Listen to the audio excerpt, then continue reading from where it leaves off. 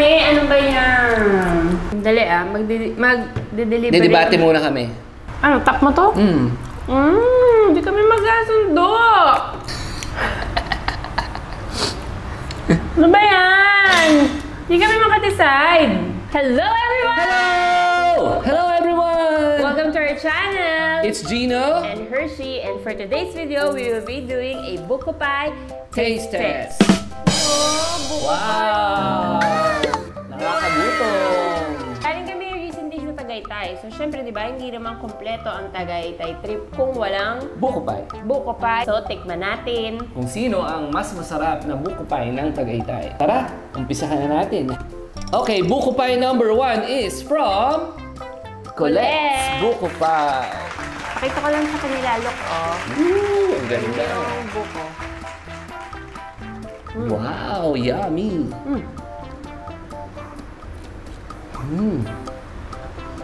Sabi kasi nila, parang hindi na okay yung Buko Pie ng Colette's. Pero okay naman. Okay siya. Parang tamang-tama yung tamis niya para sa akin. Tsaka yung buko niya, very tender.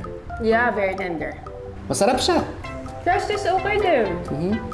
Hindi siya ganun ka-flaky, pero masarap yung pagkaalat niya. Alat ay tamang-tama. Isa pa. Tsaka hindi masyadong matigas yung crust. Hindi rin masyadong... Pero hindi masyadong creamy yung loob, ano? Buko Pie from Colette's. Okay siya. Okay. Okay, guys. Our next Buko Pie is from... The original Buko Pie from... Laguna raw to eh. Pero... may branches sila sa may branches sa Tagaytay. Nakahaba ng pila.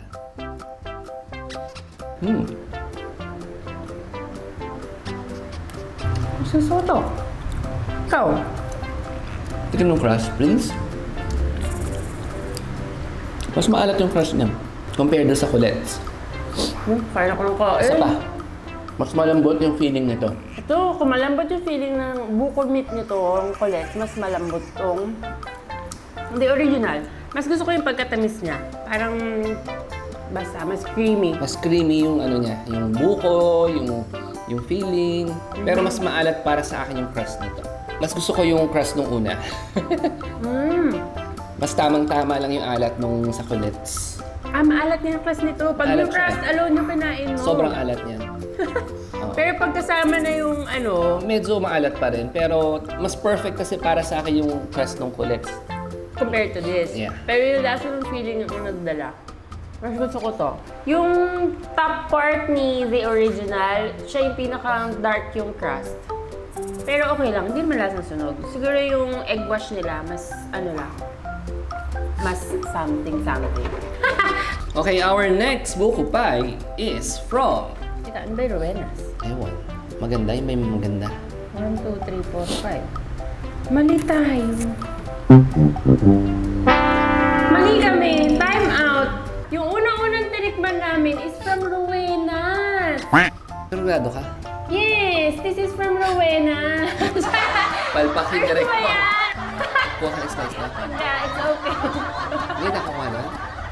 Hindi na, promise. Kaya pala masarap. I'm so sorry, Rowena's. Ito pala yung Colette's. Ano, ulitin natin? Oo, parang maguguluhan sila. Eh, at least alam nila na hindi bias yung sinasabi Okay, natin. sige. Sabi mo dito, masarap to. Kasi sige. knowing na Colette's, masarap sige. pa rin, di ba? Okay. Sorry guys, nagkamali. Tao lang. Ulit ha, yung unang-unang tinikman namin is from Rowena's. Yan. So, hindi siya si Colette's. Okay. Sorry. Tikman na natin si Colette's. Si Colette's. Colette's. Yeah. Ito si Colette. Yung crust niya, kung mapapansin pa, may detail.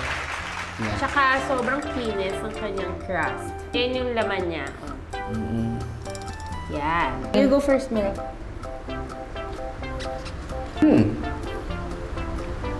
Yung crust niya, hindi maalat. Pero hindi rin siya ganun ka-okay.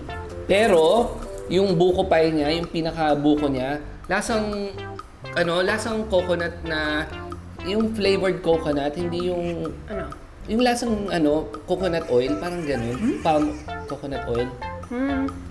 Hindi ko ma-explain. Pero yung lasa siyang, di ba?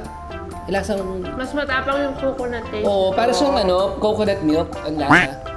Ganun ang paglalasa ng buko niya. Para may gata. Para may gata. Yes, there you go. May gata. Para siyang may gata. Medyo matigas yung buko meat nito. Siyempre, hindi naman nila makakontrol na every time. May malambot, may matigas. May malambot, may matigas. Pero itong particular pie na to, mayroong matigas. Yeah. Pero, not bad. Sabi kasi nila, nag-deteriorate na. Buko Pie number 4 is from Cecilia. Pag nagpunta kayo ng Tagaytay, napakaraming Cecilia. So, tignan natin. Sila ata yung sikat ngayon, look. Yes. Ang ganda nung crust niya.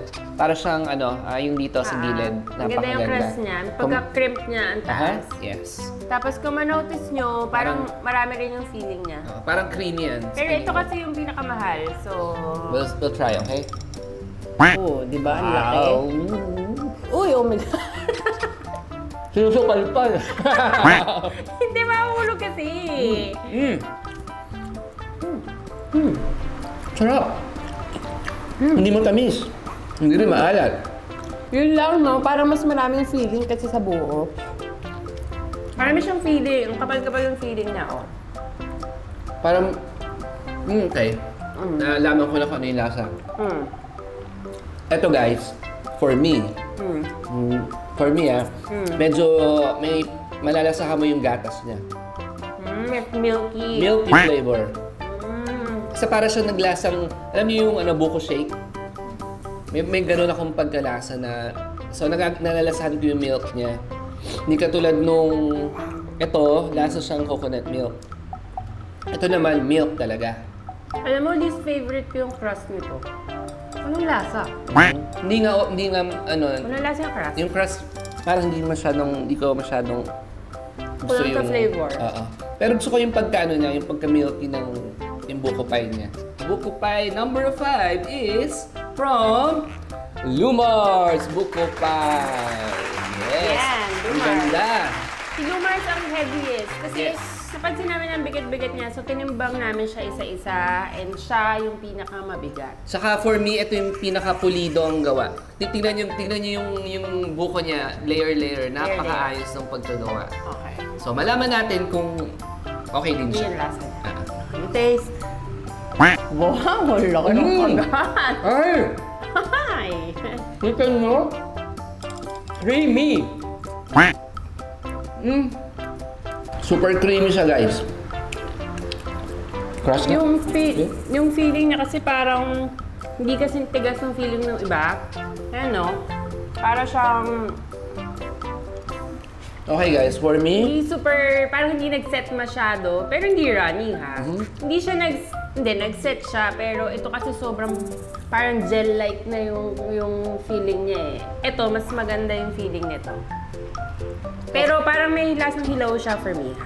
okay, for me, siya, very creamy yung feeling niya. Yung buko, hindi naman malambot, di rin matigas. Yung crust niya, medyo may pagkalasang karton for me. For me, yun ang may aftertaste eh. Hindi ko alam kung yun yung definition nun. Ako may nalalasahan akong hilaw na flour, siguro. Yun ba yun? Feeling. No, nasa feeling ako na. Ako yung crust yung parang, alam niyo yung amoy nung karton? Hindi umamoy. At siksik siya. Kasi yung edge ng crust niya sobrang liit lang compare dito sa Cecilia's. Ngayon, what we're going to do is we will decide kung alin ang from the top 5 to top 1. Okay, let's score na lang para magkasundo. Let's score. 1 to 1 to 5. and I will get a pen. Ito? 5.25 Hindi 5.25. din. Pareho sila. Oo, yan. Magkakaproblema na naman tayo. Eh, paano eh? Ganun talaga. Problema. Meron pa sana kami isang isasama dito na unfortunately 6 PM kami dumating sa store. So people from Amiras, we are so sorry hindi namin na-include yung buko pie niya dito. Baka kung na-include namin, hindi kami nahihirapan mag-decide ngayon. 6 PM kami dumating sa store and unfortunately closed na. And kung mayroon akong gustong isama, mayroon din actually akong ayaw isama sana. Kasi mayroong rumor lang naman, Chismis lang. na may sabi-sabi na madumi sila. I have a friend, chismis. Hindi, I have a friend who lives in Tagaytay na she used to teach HRM sa isang college doon. And one of her students, doon nag-OJT sa store na yon. And ang sabi nung estudyante niya is, Ma'am, hindi hinuhugasan ang pinaglulutuan.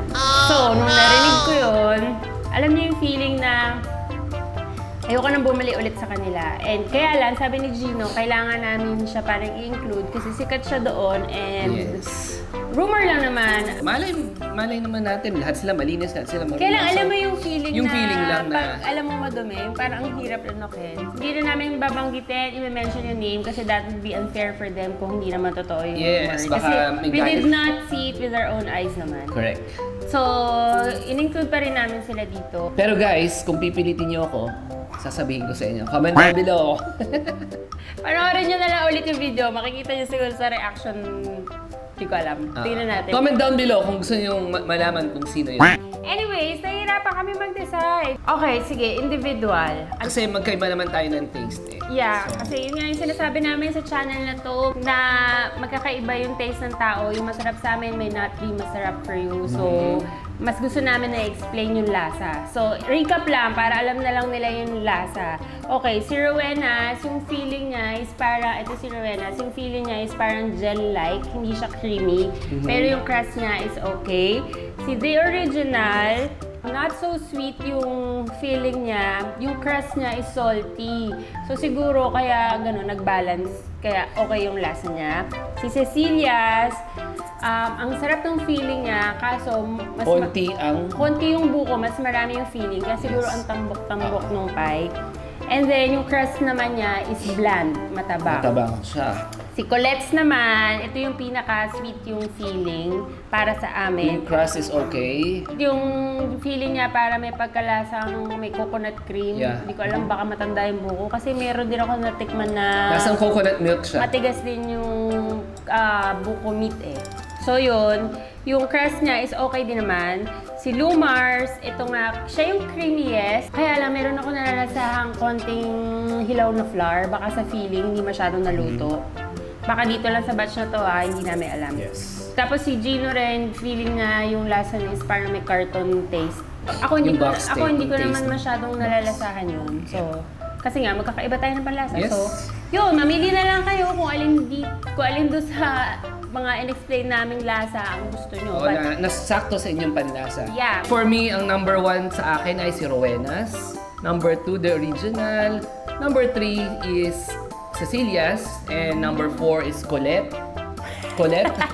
And number 5 is si Loumars. Sa akin, ang least favorite ko ay si Loumars. Ang 4th place ko ay si Colette's. 3rd place ko si Rowena's. 2nd place ko is The Original.